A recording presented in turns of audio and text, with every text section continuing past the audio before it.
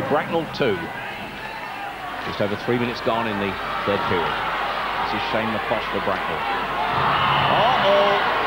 Jeff Hoad is on the ice, his first stint on the ice, and Jeff Hoad and Colin Ward swap punches.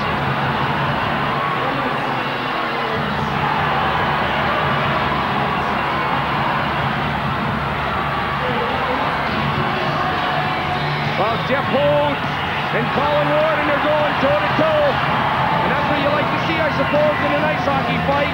Let them go at it, let them get their frustrations out, and they'll both go to the penalty box. But it was a well-fought battle.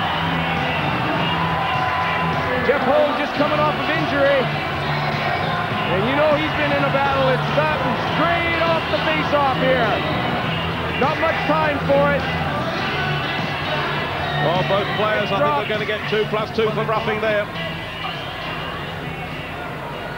And the calls being will certainly be 2+2. There they go, toe-to-toe. Stand back. And it looks like Ward gets the initial start. And there was a hard one.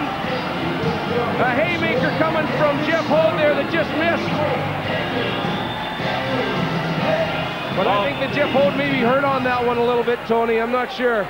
Well, I think both players took a little bit of a battering there, and because it's not a coincident single minor, both teams will remain with 5 out skaters. Colin Ward and Jeff Hoad will each serve 2+2 for roughing.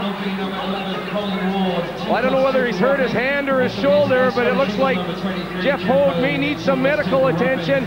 I think he's going to be going to the dressing room. I don't know, I think that might be his groin, eh, Tony? He's had problem with that all season long, and maybe he twisted it.